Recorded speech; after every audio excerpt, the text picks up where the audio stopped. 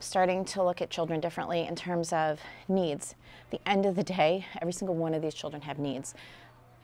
They're different. Some need clothing and some need food. Some need love and attention.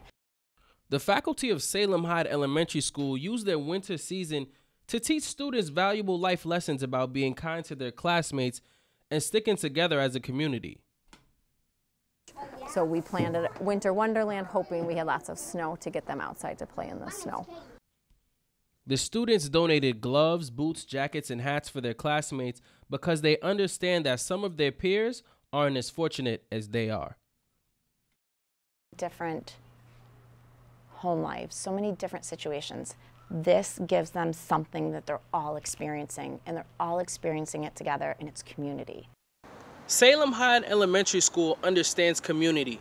The students within the school have purchased and exchanged jackets so that the less fortunate students will have coats and gloves for the winter. This is the first Winter Wonderland, and over 500 students have benefited from this cause.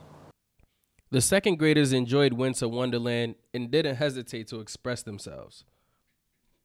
You guys had a lot of fun out there. My first one was slime, and my second one was outside, and then I was wide receiver, and I made a 100-yard touchdown.